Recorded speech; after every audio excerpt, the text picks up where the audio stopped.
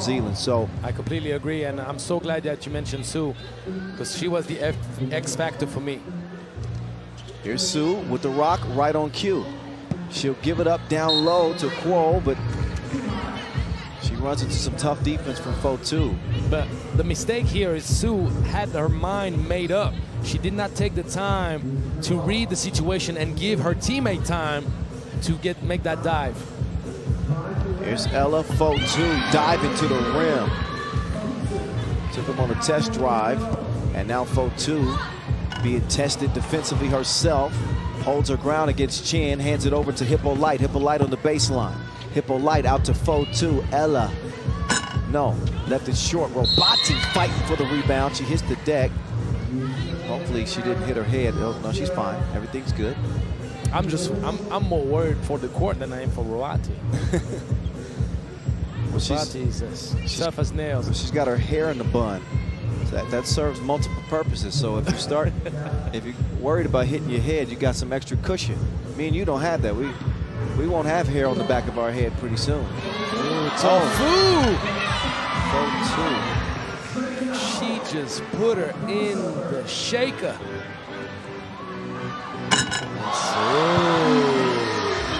Sue's 2 makes it 2-2. Here's McGoldrick, runs into a double team. Here's Ella. No, not that time. Chen. She'll clear it with Sue. Right back to Chen.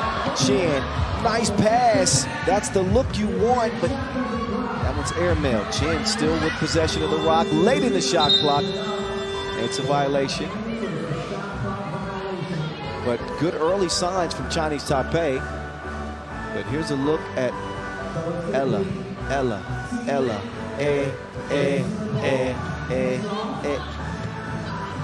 I'm a bit disappointed by McGoldrick's performance so far, and I hope, for the sake of the game's quality and the potential final, in the case, of course, we would have a rematch between New Zealand and Australia, that she would elevate and give us the best of her abilities that we've known and seen previously in other tournaments. Here's McGoldrick. She's good at the free throw line. New Zealand's lead at 1. Sue with a 2 already under her belt. She drives to the baseline, runs into trouble. Out of bounds it goes. Chinese Taipei all the way from the qualifying draw, I believe.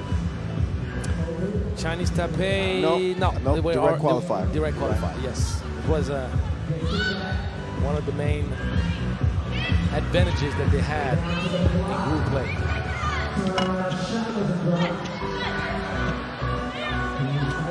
Now it's Sue. Little long, McGoldrick confiscates that. Wilson down to Sean Robati. That's the way you utilize advantage in the paint, and Sue. That one swatted McGoldrick. There you go. Robati, that's one she's got to make. That's an easy opportunity for the Tall Ferns. It's almost criminal to miss that one, knowing that she made the previous one and she was on her strong hand going right, but we're also underestimating the impact that they have to withstand before finishing at the cup. There's a lot of battling for position, and then you got to stay strong until the very last second. Sue is going to get that opportunity, I think, as much as she wants. Her first step is unguardable. There's not a player on New Zealand's team that can stay in front of her. If she can convert on those layups, or let's say she becomes so disrupted to where they have to converge on her, that's when her teammates have got to knock down those 12 to 15 footers, knock down those 2s. But if you're Chinese Taipei, that's where they make a difference in a game like this. Let's take it one step further, Kyle. If you're that dangerous coming off pick and rolls, for example, that's when you can have the two-lady connection with Chen. This time, Sue with the step back. I think she bailed the defense out a little bit that time. Agreed. And they need to get to this spot where they're patient enough that they're looking to execute, because Chen hasn't touched the ball yet, and she's their best player. Well, right on cue, she does get it now. She's operating from the free throw line extended. Cookies. Oh, Hippo Light, she's a cookie monster.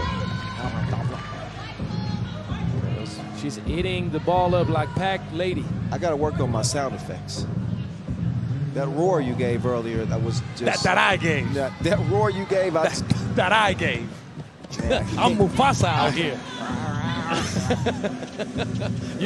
you do Simba perfectly. I mean, I gotta be honest. That's pretty embarrassing. I wouldn't have roared like that if I were you. 5-3. How about this connection between Robati and McGolrick? Yeah, they got some nice chemistry going on. The two bigs for the tall ferns. Chinese Taipei, though, I'd say so far so good in that this game isn't out of hand. They got to somehow impose their will. But I'm intrigued. I haven't seen them try to play the two-lady action with Kuo or Chen. They're staying spaced out. Obviously, Su is the one with the most success at that, but I don't really understand why we haven't seen Chen more involved. Well, we're just past 3 minutes in. It's a 2-point lead for New Zealand. Sharn defending. Chen got some space. Missed it long. Kuo skies for the rebound. Kuo with a crossover. And McGolrick getting low to try to get that one. Like the effort. Low. You actually took it pretty low there. That was a good job. I think your voice might be deeper than mine. I told you my voice can go deep. Maybe we should compete. I just started talking like this. Well, I just want to. All right. I tell you what, my college coach, Jay John, he had like the deepest voice. Be like, what? I don't know what. It is the way it is. Sometimes we're just gonna go there. I mean, you know us by now. It's the 5th day. If you're not used to us by now. That's true. That's true. We're competing over things that neither one of us can control. And all good at. That's how crazy it gets sometimes around here. 5-3. The thing that really matters, which is the game in front of us. Semifinal number 2 in the women's competition. Australia waiting on the winner. It was Australia against New Zealand for gold last year. Will Chinese Taipei change things up in 2024? Su put the brakes on and broke them off some. Hits the 10-footer. 1-point game. 4-2 will give it up to Hippolyte. Hippolyte quickly down to McGolrick. McGolrick spinning. Shooting, missing, getting it back. McGolrick tries again. It's a no. Chen with it, cleared. Top of the key. Attacking McGolrick. Steps through. Draws the foul. Had McGolrick on her heels from the start in that possession. That is a shooting foul in the 4th on New Zealand. Chinese Taipei with a couple of fouls as they trail it by 1 point. That could change here with this trip to the stripe by Chen.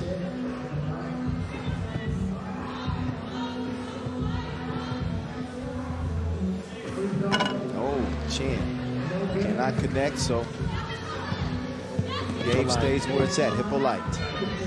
There you go. Sharn.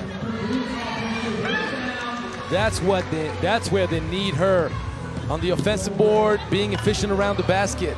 McGolrick could not block Kuo, and we stay within 1.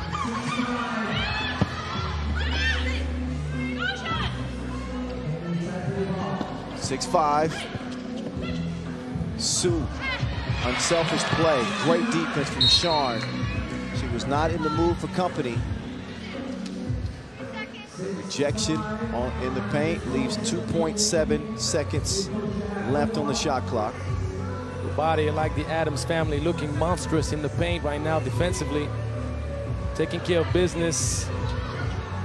And had Su had more time, she could have slipped that ball to her teammate, but she was forced to take that shot. Obviously off target. So still a 1-point contest as we get close to the midway point of this game. 4-2. Reroutes. Misses the layup though once she got to her destination. Chen from way out. Bang, bang, and the crowd getting involved. Chinese Taipei in the driver's seat at the moment.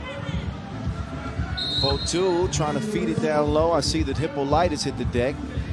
She didn't do that by herself, so that whistle is against Chinese Taipei.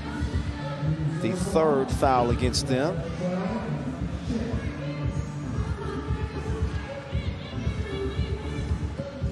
There's Lauren Hippolyte. Gets to work. Up top to Sharn. Sharn swings it to Ella. Ella, layup is missed. She will get the loose ball and score it. Back to an even game. Even Steven. Oh, and an offensive foul. Yeah. Chinese Taipei moving. The problem is here, Su is going too fast for her own good. She's not giving Chen enough time to clear the ball and then forces her teammate to get out of position. 4-2 getting low.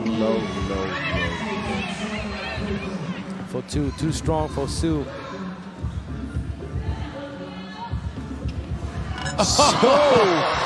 Thank you. You're welcome. Thank you later. 9-8. McGoldrick trying to clear some space. Great touch there from Esra. Su won't get a better look than that. Don't really agree with that dribble she took. Kind of got her out of rhythm. Just take the shot. You just made one. Just take it. Coming from a shooter, he would know. What we don't know is who's going to come out in the game like this. Is pretty tight. Chinese Taipei, I think they're executing the plan pretty good. They've kept the game in reach. They've even led here. And here we are heading down the second half stretch of this last semifinal. And they've given themselves a chance to maybe be playing for gold, which is unheard of. It's history. It would be historic for them. You mentioned they've never won a medal at this level of competition. They have not, even reaching the spot that they've reached now here in the semifinals is historic. They like to build on it. Su starts the ball movement down low to Kuo. Oh no! See what had happened was. And Kyle, the same way I mentioned it about Mongolia, let me mention that again about Chinese Taipei. 22-year-old Chang, 21-year-old Kuo, 23-year-old Su, and 21-year-old Chan. The youth claiming top dog level in this competition.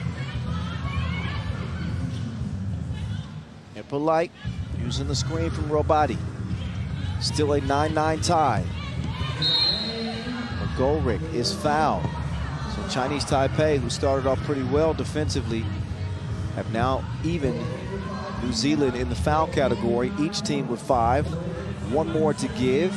3:22 to play. In the women's competition, after this is set, all of the medal games will then be set.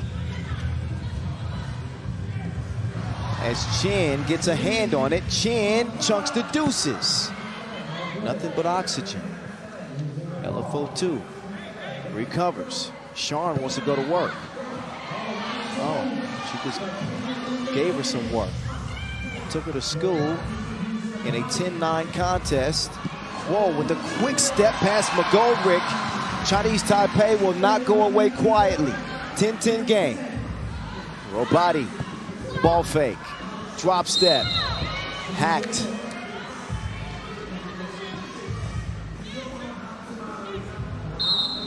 Whole lot of contact, physical game. Delay of game warning.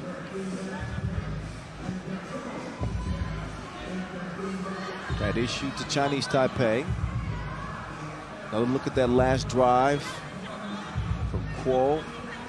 Nice move.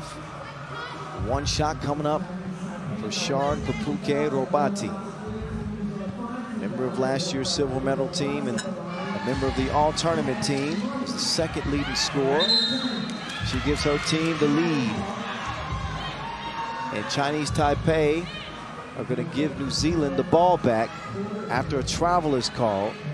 2:42, it's approaching that time we commonly call crunch time. 4-2. Good look. Gets the board. 4-2. Down low. Uh-oh. Mismatch city. That should be barbecue chicken. Scrumptious. Easy money. Finger licking good. And now it's +2. New Zealand in control. For how long? And that's a tough shot. Chinese Taipei need better possessions than that. New Zealand defending so well on that baseline. And that's the mismatch again. Su's just being abused down there. We need to call the authorities. Oh, man. I remember the days when I was matched up with Russia and Ukraine and those kind of physical teams, man. 7-footers, heavy boned, and just having to battle for position. You're like, you leave the court just bruised up, just horrible. That's when she can even the playing field out deep. She misses it. Risky pass down to Quo. McGoldrick said talk to the hand.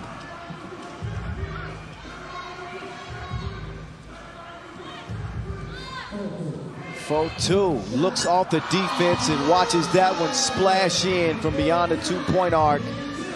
14-10 with 1:30 to go. Su.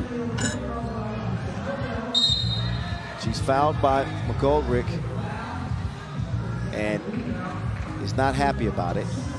But New Zealand have gotten breathing room at a critical point in this game. It's been tight throughout, and now they lead by 4. And 4-2 came alive in this game. She has 6 right now. And her outside shooting at this time in this game is becoming critical. She's being very physical as well. And it's something that they need. Imagine that New Zealand is a minute and some away from a rematch against Australia in the final, having not played its best basketball so far. Could they keep the best for last? That's my question now. Well, they will need their best for last because Australia is playing with a lot of confidence. They haven't lost anything yet. New Zealand haven't sealed this yet. Chen trying to get a shot up, tough one, and misses it. Each empty possession takes a little bit of the air out of the sails for Chinese Taipei. As we get closer to that minute mark, they need something to go well. A steal and a bucket, a 2 would be huge for Chinese Taipei. Meantime, if you're New Zealand, this is a time where you kind of want to tighten your grip around their neck. And not let go. Yeah, this is where you want to be sharp. You want to put together a really good possession. Make this, instead of a 2-possession game, a 3-possession game. Not much choice late in the shot clock there, so important situation here for Chinese Taipei. They get an easy bucket. Miscommunication defensively, paid in full. They were worried about the 2-point shot from Su. And that would be a foul from Chen, not called. They let the game be physical. That was a grown woman bucket right there from McGoldrick. Oh, she was being hugged out too. Oh, going through the physicality, staying strong in the drop step. You got to be quicker than that. 12-second shot clocks in 3x3. They run out of time. And Chinese Taipei want a timeout. They want to discuss it, talk it over with 35 seconds left. They aren't done yet, but things are looking bleak.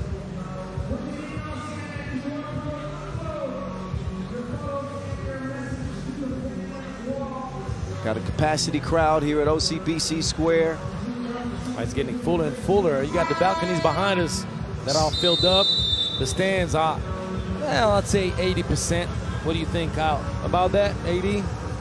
Yeah, that looks about right. But if you count the people behind us, they could be sitting in the stands. I think they had to buy tickets today, though. You're much more comfortable on our left and right in the stands than on the balcony standing up, though. There's a miss. 22 seconds left in this game. Chinese Taipei down by 4. This is where they've got to design something, or certainly run something that's going to get them a good look at 2. And they got to make it. But this possession right now is so critical. Oh! That was longer than a speech. They need a steal, rebound. 13-15. Sharn is fouled.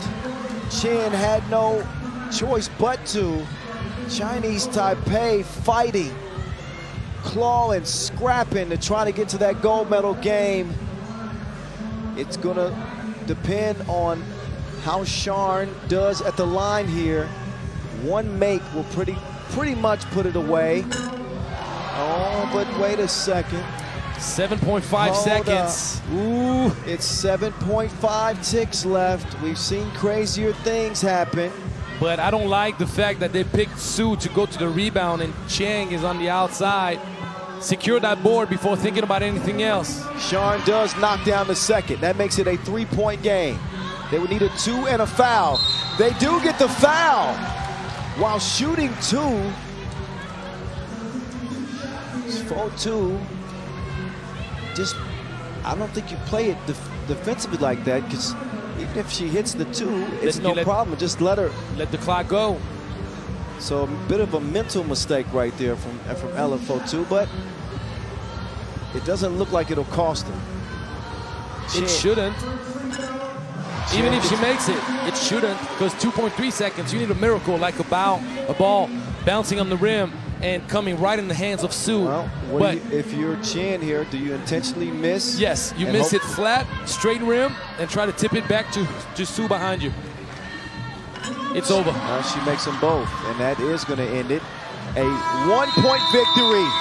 New Zealand get it done again by a margin of 1 point in the semifinals. They're going back to the gold medal game to do battle with a familiar foe, Team Australia. It is the Tall Ferns and the Kangaroos in back-to-back years playing for gold at the Asia Cup. Again, the final 16-15 over Chinese Taipei. Chinese Taipei are not done yet. We will see them play in the bronze medal game against Mongolia. But the gold medal match is set and ready. Cannot wait for that. We got to handle things in the men's competition. But before we move any further, the Czar is standing by with LFO2.